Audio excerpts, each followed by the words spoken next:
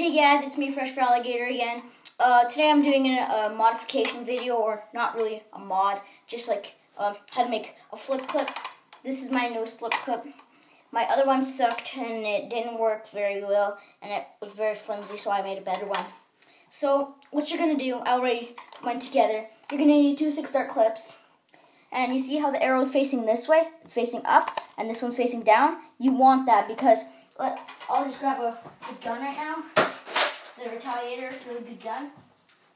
Because you put it in there and see how the dart is facing right or left for you guys. It's facing that way, so that's the way it's going to go in the blaster. And when you take it out, you just take it like that, flip it. And yeah. So that's how you make it. Like you just put that way, and so you'll have one going up and one going down. And I just draw arrows, one going down, one going up.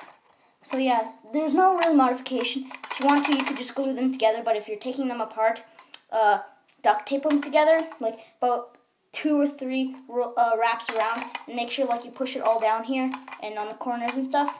And maybe draw a Sharpie where this dart image is pointing this way and this one's pointing that way, that one. And just if you have a sister or a mom that paints their nails, you'll probably have a clear coat. And what I did is I took duct tape, and once I was finished with my duct tape, I took clear nail polish and just rubbed it all on there so the stick can be very stable. It's very stable still. It's really good for doing trick shots because one time I was like that and flipped and it got right back into my gun. And I kept shooting, so yeah, that was really good. And yeah, guys, this was Fresh for Alligator signing off. Have a great day.